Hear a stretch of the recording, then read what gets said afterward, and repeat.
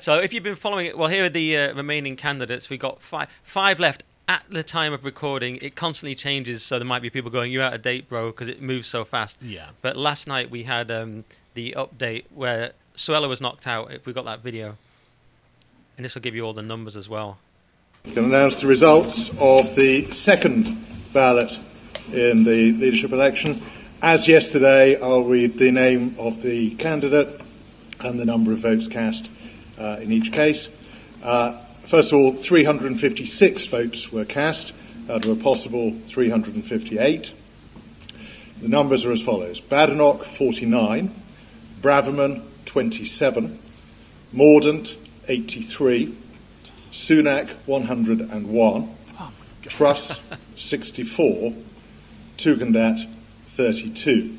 Therefore, under the rules, Suella Braverman is eliminated from the contest, and the others are able to go forward to a further ballot on Monday. Next thing on Monday. I didn't know that was going to trigger you so hard, Carl. Just the numbers. Yeah, just oh god, the Conservatives just like Sunak is just the worst, and Braverman I thought was actually one of the better ones, to be honest. I was back in Braverman first. Actually, I said on GB News that she would run before anyone else knew she'd run. I based it simply on this article here from May, where she said teachers should not pander to trans pupils, and it was one of those unnecessary articles in the sense that why are you sticking your neck out, saying an actually conservative thing for once? And I go, oh, she's running. Yeah. No one else knew it. I intuited it, and she was, and she did much better than people thought. Yeah, but I didn't know who she was, to be honest. So. Yeah. I mean, she's not that well known, so she was a dark horse candidate. I thought she might, come through, but sort of Kemi sort of took over the momentum. Now, I'm told Suella's very conservative in private. It's one of those annoying things where it's like, could you be in public? You're in the Conservative Party. Do you mind? Yeah, she is quite conservative in public, but even more in private. It's like, but an inside type person who knows these things did tell me she was a bit daft. So I don't know, take your pick. But Farage thinks she's the only one that would have got a proper Brexit done. So it's not great news that she's out. But she's now backing Truss. She switched to Liz Truss to the disappointment of her friend Kemi, because her and Kemi were all best buds. They were in blue dresses together, having a great time. I think I've skipped that. We're going to do a video, but I've skipped it. But it's too long. But basically, she's now switched to Truss, and she's saying she's the best person to unleash the opportunities of Brexit and deliver tax cuts. So they've all gone behind Truss because Truss is the more well-known candidate. Yeah, but also now I know she's a liar. No one thinks Liz Truss is the best for anything. At anything, ever, anywhere.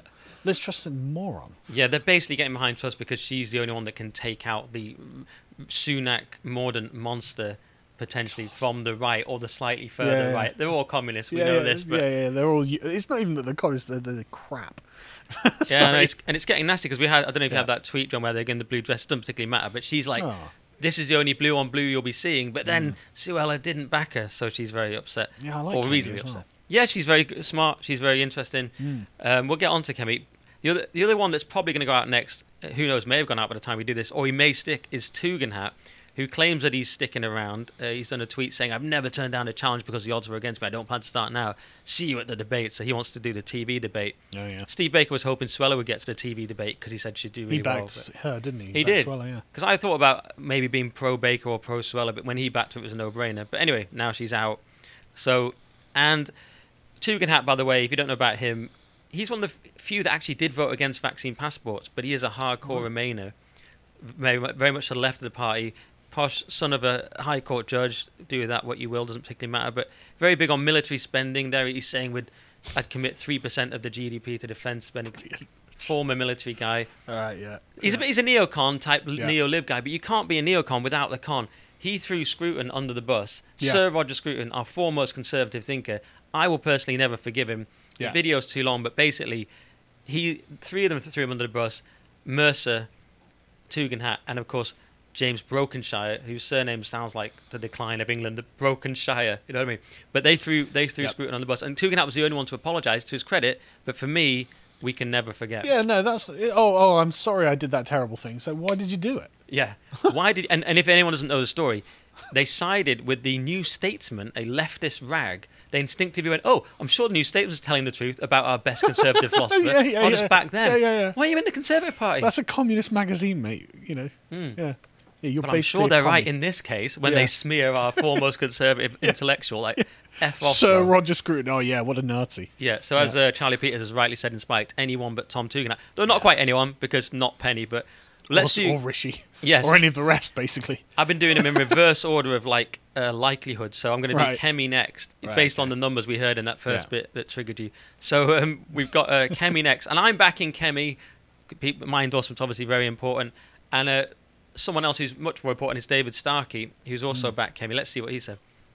When you look at that leaders board there, look at them, beautiful lot. Do you have a favourite? Is there anyone in there that's kind of taking your fancy? Yes, very strongly, Kemi Badenoch. I think interesting. she seems to me to be the only one who actually is capable of thinking. Yep. Right. She's a completely different sort of voice. And I think we need a different sort of voice. The trouble is, Sunak is brilliantly intelligent, smooth, polished, and all of those things. But he went along with what I think is one of the great catastrophes of our history, which is lockdown. Now, Totally agree. yeah, I agree.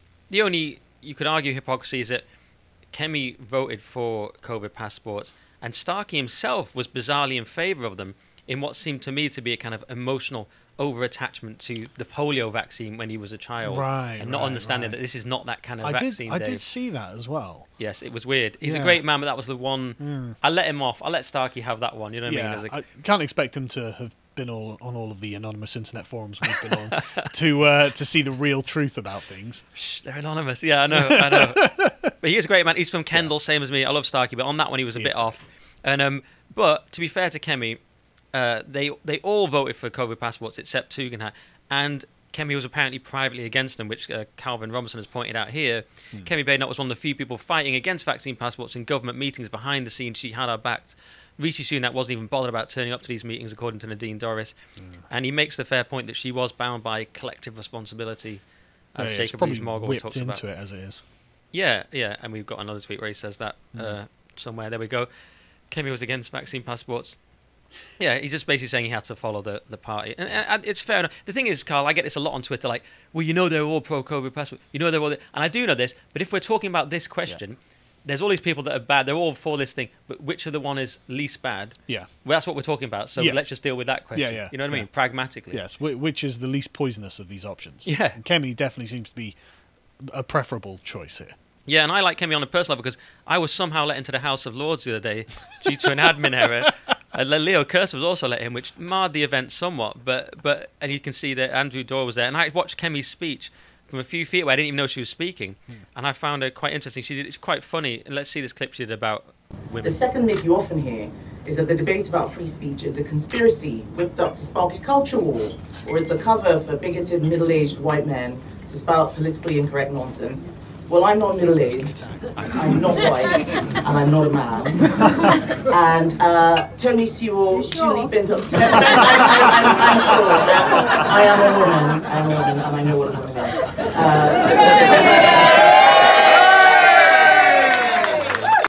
So we got a laugh and it got a cheer, and I turned to someone and said, like, where are we that like that gets a cheer? I know what a woman is, but that's where we are, and at least she's prepared to say it. Because she's quite big on the culture war. I mean, her initial she's huge. her initial pitch even mentioned Thomas Sowell. I mean, that's out there. That's based for a Tory That's leadership. very candidate. good for a Tory leader. Yeah, and so yes, her problem is, of course, the party are not backing her, and it's going to be tougher.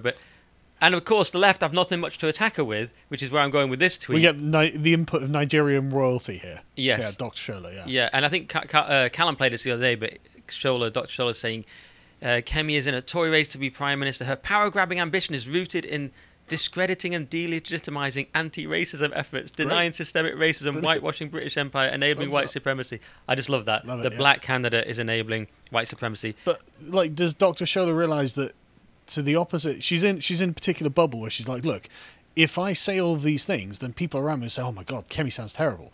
But people outside of that bubble might be like, oh. yeah. Who's this? Yeah.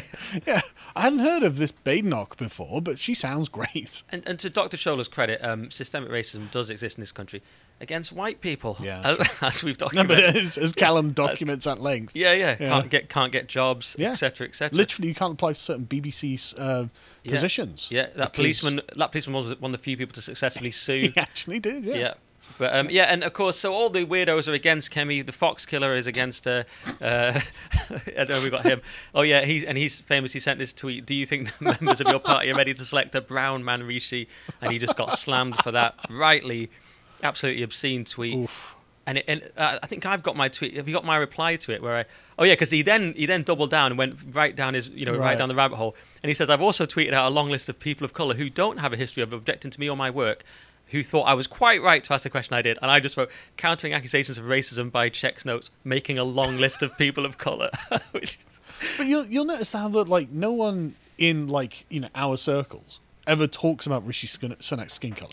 Exactly. No one talks about Kemi Badenoch's skin colour.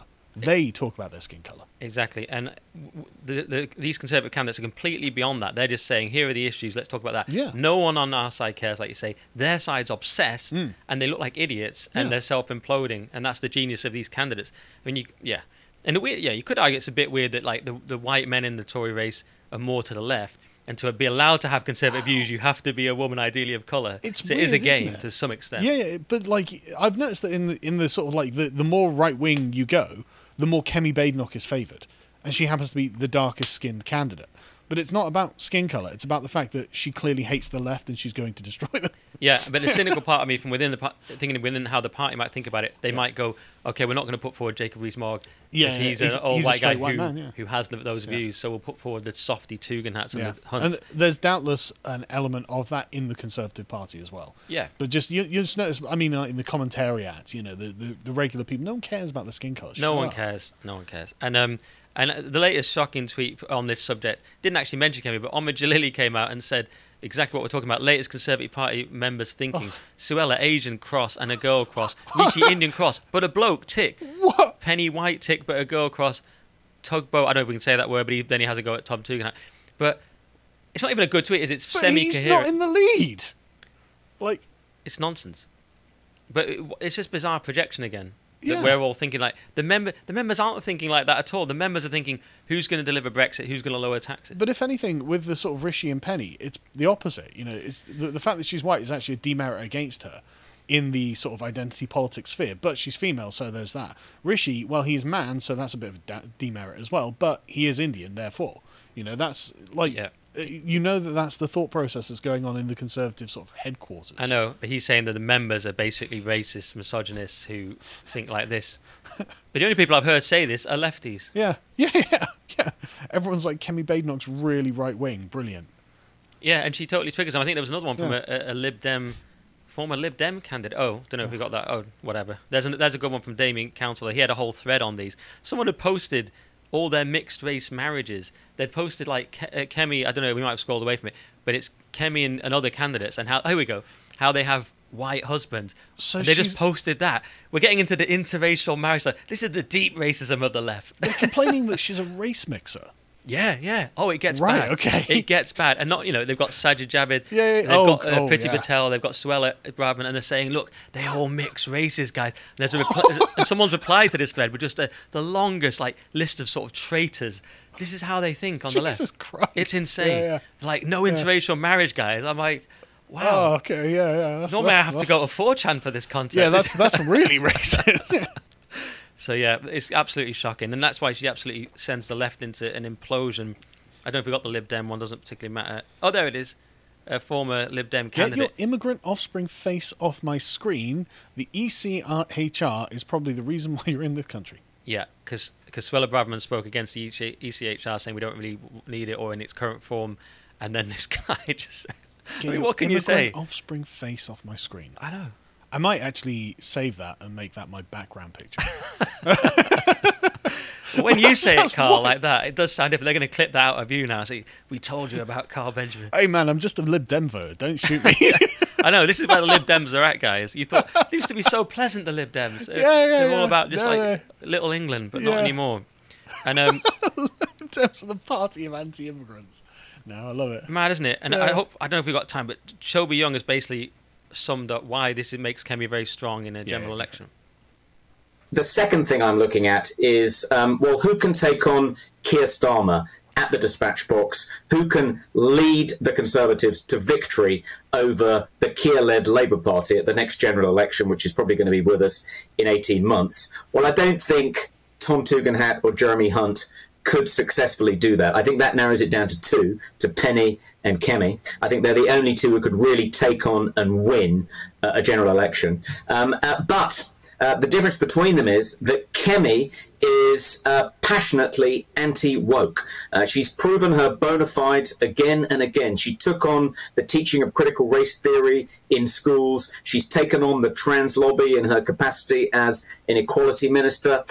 You saw today what she said. She's very pro-free speech. She's very anti-identity politics. So there you go. That's the pitch for Kemi, basically. Yeah. He said it, so I didn't have to. And the other thing he missed is that she's an engineer, which we've got a tweet about. You know, she wants to do things like, and she wants to shake up the Treasury and things like that. She actually wants to get stuff done. Thinking about it logically as an engineer, what can we actually do? She's actually smart. She's actually smart. That's what's unusual for Conservative candidates. She's the only one who can really think, as Starkey put it. Exactly. So, because we've covered that. And the only real criticism is her lack of experience. She hasn't been in cabinet, but she pointed out, we don't have time to video, but she said that she's done two ministerial jobs simultaneously.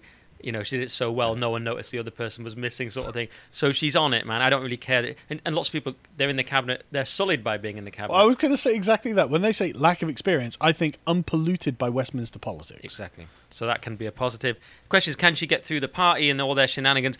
Gove's back to, some people think he's just doing that to split the right-wing vote and later switch to Rishi. It's a Gove-type thing to do. He might just like her. And there's pressure on her now to drop out in favour of Truss from Lord Frost. Urges Kemi Bay not to stand down for Liz Truss. And he's saying if we don't do that, Rishi's going to win it in the next one. And that's his argument. If the Tory right can't unite around a candidate, Rishi Sunak could be PM by default. And that is a bit of a concern. Although today, I think it was Simon Hoare, MP, told Frost where to go. I don't wish to be rude, but who the hell is an unelected failed minister to tell any MP what to do? For some unknown reason, David Frost perpetually thinks we give a flying bleep. What he thinks, we don't, and we won't. So I do like Lord Frost as these things go, but yeah, I admit I don't see why Kemi should stand down, really. They should back Kemi, I think. Probably not Truss. But let's get on to Truss. We've got a few more minutes to try and crack through these and have a pop at Penny Morden. Liz Truss has been weirdly quiet. All I'd seen of her until recently is just this video of her failing to leave a room. I don't know if we have this video. She does the speech, and then she tries to get out at the end. I think it's vitally important with increased insecurity in Europe and across the world that we are putting our money where our mouth is. I will campaign as a Conservative and I will govern as a Conservative. I can lead, I can make tough decisions and I can get things done. I am ready to be Prime Minister from day one. That's basically her pitch, that she's ready, straight out the box, batteries included. There's an unboxing video vibe, a reliable product. She's done it before. The thing is, she's an idiot. And, she didn't mention that in the piece. No, weirdly, that wasn't her first foot forward. But, this, I will govern as a Conservative. It's like, well, you are going to become the leader of the Conservative Party, theoretically. So, what a sad state of affairs. That's the pitch. I'm going to govern as a Conservative. It's like, okay, yeah, brilliant. Yeah, but she was really weirdly quiet, and I was wondering why. If she's one of the favourites, what's she been doing? Well, I don't know. But is she launching now? Hang on. This might be strategic, right? Because the less she talks, the less people know that she's an idiot. It could be that. And it's also strategic in the sense that the front runner usually doesn't win in a Tory race, and Rishi's been out front, whereas Liz is just sort of... Liz Truss has just been sort of launching... Liz, well, I call Kemi, but I call Liz Truss. Yeah. But she has now got the support of the ERG, though. We got that tweet, John, about the ERG. Here we go. Huge boost for Liz Truss's entire 60-strong European research group told to vote for the Foreign Secretary to be leader. So, and they've said, look, we agreed on this, let's get behind her. So that is huge that she's got them. It's a pity. I'd have much rather they went. My thing is, why not just persuade Kemi to be more Brexity rather than persuade, in the future, the general electorate to try and vote for Liz Truss? She's going to get crushed. Exactly. Just go with Kemi and say, Kemi, can you be a bit more Brexity? And then we'll all back you. Yes. Yeah. Done. Yeah. I mean, is that too simple, guys? Maybe it doesn't work like that, but... They wanted Braverman probably because they're the Brexit Spartans, but now they've switched. But unfortunately, they've switched to Truss rather than Kemi. Let's just do Rishi then, the obvious front runner. I'm skipping ahead. He's got the slick, competent demeanour. He's got the first name recognition. all that stuff. He did vote Leave, but the fact that the front runner never wins, he also wielded the knife against Boris. Yeah. And presided over a dodgy economy. He clearly had plans. Yes, he had his video ready. Yeah, 6 months ago. Yes, bit dodge. Yeah. And he's very rich, of course. He's got the non-dom scandal. You know, we could. I don't know if we've got time to play the summary from Toby. We could do it. Yeah, go on. Why not? I didn't particularly like what he did as Chancellor, though, you know, in his defence, I think he was one of the few people in the cabinet arguing against a draconian lockdown policy over the last 2.5 years. So he has that going for him. But notwithstanding, you know, what you think about his record as Chancellor, I mean, I think his shortcoming, as far as I'm concerned, is I just don't think he could beat Keir Starmer. I mean, he has too many negatives. You know, his wife's a non-dom. He had a green card until quite recently. You know, he's worth, what, 700+ million. He went to Winchester. I mean, I just don't think those sorts of credentials will play well in the Red Wall, and it's sort of a gift to the Labour Party. You know, he's just a kind of, you know, he'll be portrayed as rich, out of touch, doesn't know what it's like to live in the real world, doesn't really understand the cost of living crisis, you know, contributed to that crisis by letting inflation get out of control. So I think for all those reasons, he wouldn't be able to beat, or at least he'd struggle, I think, in a way that I don't think Penny Mordaunt or Kemi Badenoch would, to beat Labour at the next general election. All right, Toby's pretty much done our work there, nailing that. I mean, and we'll skip the Mog, but the Daily Mail's been having a pop at him, saying that we'll skip. Yeah, that's just he wants to. He's high tax, Rishi, because he's worried about the next generation having debt. But the problem is that means he's doing a very unconservative policy of high taxes. And, pissing away our money. Exactly. And the funny thing is, the Daily Mail for the last several days just been running these pieces. When did Rishi Sunak decide to knife his old boss? Months ago. Yeah, and then they've got another one which is like he's rubbish. Father's family fortune takes huge hit. Rich dad, and also he's rubbish. His shares are going down. And then they've got another one about something or other. Oh yeah, is he losing momentum? So the Daily Mail are not keen. Mog's very, very not keen. I think we won't have time for that video, but he's very not keen. Good. But I think we should just switch to get to Penny quickly, because we have to just quickly that's fine. Let's destroy Penny. Yeah. Because she must be stopped. I've started the Never Mordaunt movement. We have left the worst to last because she's so... She cannot win. I mean, obviously she's hot, right? That's a big advantage. Obviously, she's making us all think of like our domineering schoolmistresses. Yeah, there is that. Do you ever have this with like you start to think? Part of you thinks like maybe a political person is sort of hot, and then you sort of exaggerate, and you end up thinking they're really. Like, I was on Jeff Norcott's podcast, and he said, "Yo, I quite sort of fancy Angela Rayner," and I was like, "She's no." God, why does that keep coming up? I know, and I said, "Well, she's no Priti Patel."